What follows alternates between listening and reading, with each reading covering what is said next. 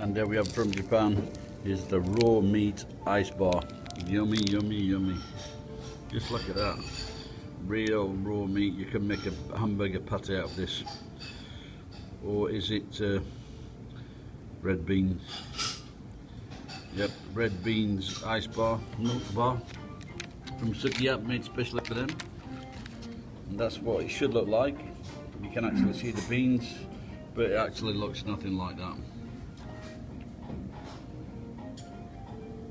100 yen, price is not bad, but might be healthy for you, I don't know.